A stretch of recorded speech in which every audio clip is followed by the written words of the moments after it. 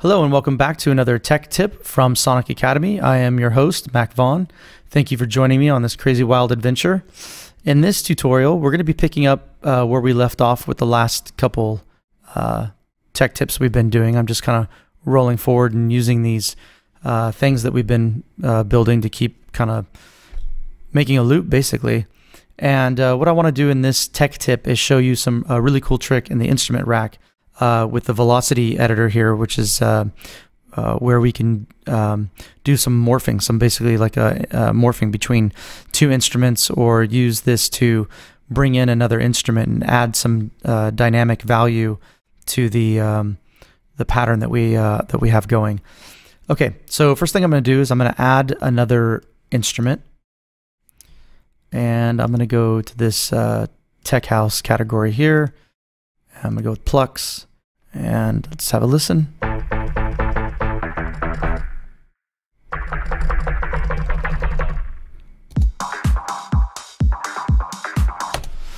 Okay, that's cool. It's kind of spacey and out there, and that's what I want. I want something that's going to stand out in conjunction with the pattern that I have going. So let's listen to the whole thing. Cool. All right, I think that'll work. So I'm going to go ahead and close Anna there. And just to give you an idea of how the velocity morphing works, I'm not sure what these yellow bars are called, but I'm just going to call them bars. I'm going to do something kind of dramatic here. I'm going to turn off our middle sub bass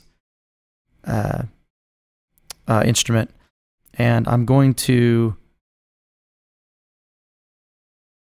edit these zones where this top instrument only responds to velocity notes from 1 to 64, and this new instrument will only respond from 64 to 127.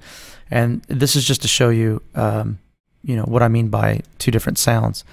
So let's get these up past 64.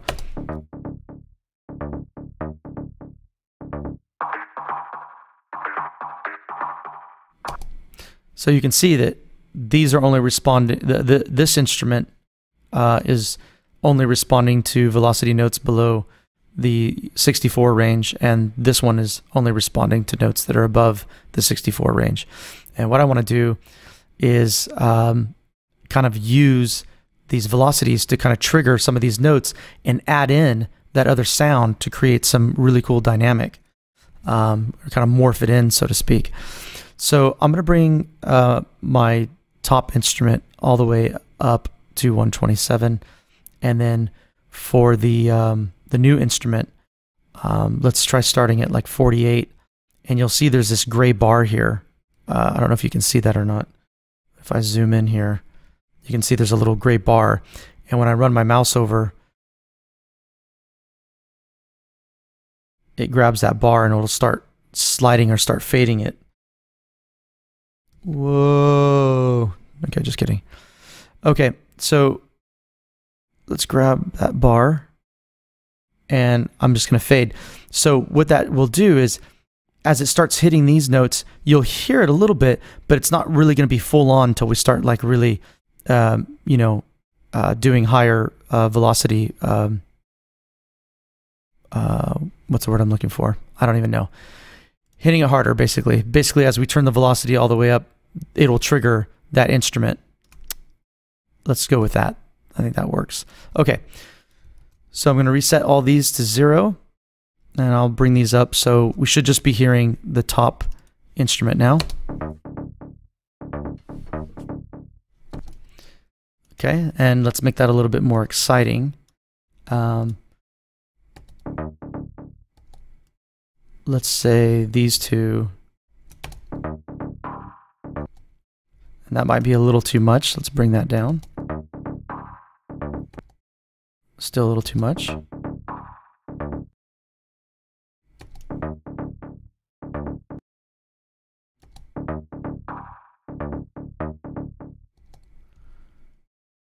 And maybe we'll do these notes here. We'll kind of just bring those up. And all I'm doing is I'm selecting the notes that I want, and I'm holding Command, and it will give me this little draw line.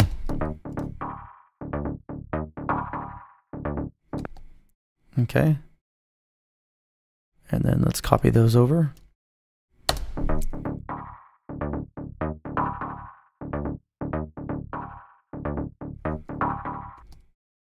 And then maybe on these last ones we'll go full on.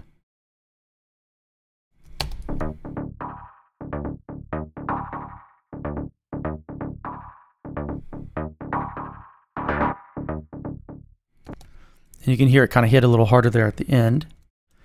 Let's go back here again.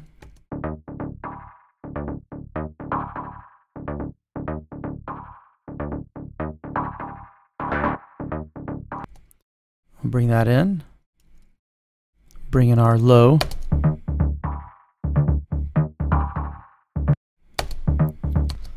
And let's see how it sounds with the drums.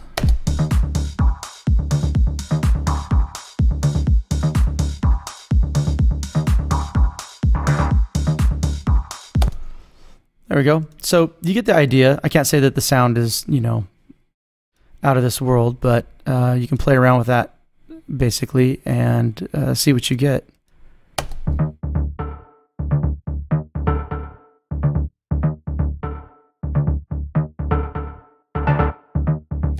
So that might work.